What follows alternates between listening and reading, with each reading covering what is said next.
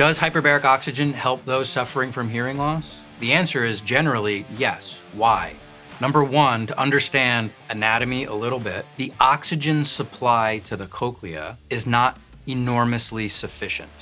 In other words, under normal circumstances, without any trauma or inflammation or infection, sure, you and I right now, hopefully, are getting enough oxygen perfusion to the cochlea to be nourishing it and feeding it and having it function well. But because the direct supply is a little bit challenged, it doesn't take a lot of trauma or inflammation to start blocking it. If we start to establish a little bit of inflammation, or if there's an infection in the area, or there's some amount of disruption of gas exchange, it doesn't take a lot of that disruption to all of a sudden become even mildly hypoxic. As it becomes mildly hypoxic, we can start to see pretty significant changes in our ability to hear. One type of hearing loss, called idiopathic neurosensory hearing loss, is actually an on-label indication for hyperbaric. There are very few on-label indications for hyperbaric oxygen therapy. There's only about 14 on the FDA-approved list, but idiopathic neurosensory hearing loss is one of them. Let's break that word down. Idiopathic means we don't know the cause. Neurosensory means it's actually nerve-related. The actual nerve to our ear that's conducting those sound signals is being affected, and that's what's causing the hearing loss. In those cases, if you look up idiopathic neurosensory hearing loss, you'll see that we don't know the cause, although it does appear to be inflammatory in nature and may be viral in nature. And so with viruses will come your immune system's approach to trying to deal with that virus, which is an immune response, also causing further inflammation. But other things like trauma, loud noises, could also create similar amounts of traumatic damage, leading to inflammation, leading to nerve damage, and therefore hearing loss. So what can we do to reestablish proper gas exchange? Well, if you watch a lot of our other videos, we're always talking about what hyperbaric does, which is increase the concentration gradient of oxygen. Oxygen has to flow from high concentration to low concentration, and we need an established concentration gradient to allow oxygen to flow down.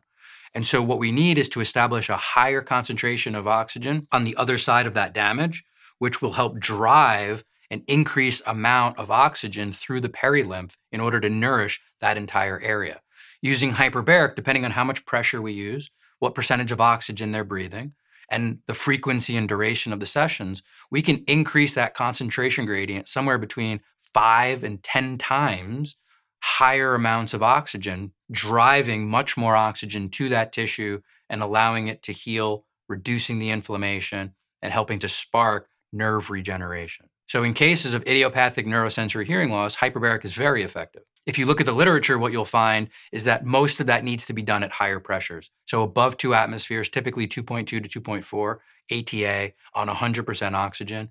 And in the literature, it'll say somewhere that the treatment window is between 2 weeks and 3 months, meaning that's the window we have to begin treatment as a timeline to really have the most effect. Okay, so we need to be treating somebody inside that 2 week to 3 month time frame in order to get the best results. That being said, we've definitely treated people well outside that range and have still seen some great improvements. Have we restored all hearing? Not necessarily, but have we still restored a high percentage of that hearing? Yes, we have in many cases. Also in the literature, you'll see that there's other treatments. So steroid use, specifically, some people do oral steroids in this situation. Many will do steroid injections. With direct steroid injections, many studies will show somewhere between a mid to high 70s percentage of a response if all they did was steroid injections. With hyperbaric alone, the studies show somewhere between the high 70s and low 80s as a response rate for those if all we did was hyperbaric.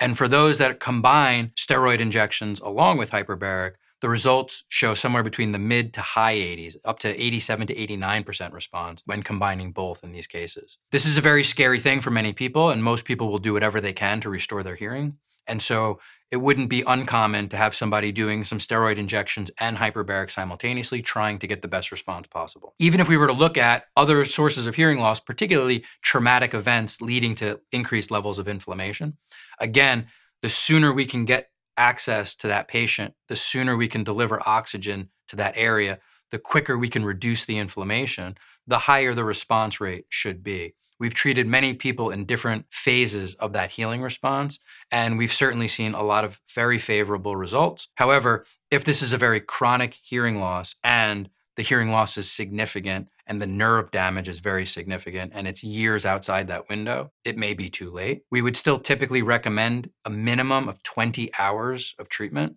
just to see if we can start creating a new healing response and wake up some of that dormant tissue. And if we start seeing some changes, then continuing on might be appropriate.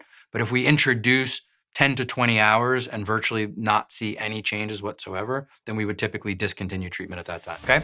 I hope that helps answer some questions with regard to hyperbaric oxygen and hearing loss. Thanks again for your attention, and we'll see you next time. So whether you're a chiropractor or a naturopath or an acupuncturist or a DO or even an MD, but you're looking at hyperbarics through this lens, the lens that I'm describing, which is applying hyperbarics for all these off-label conditions, this is the class that teaches that. And right now it's the only class that teaches this type of hyperbarics in this way, and that's an actual certification course. Check out hbotusa.com, and right across the top you'll see upcoming events. You can click on that and it'll show you when our next courses are going to be.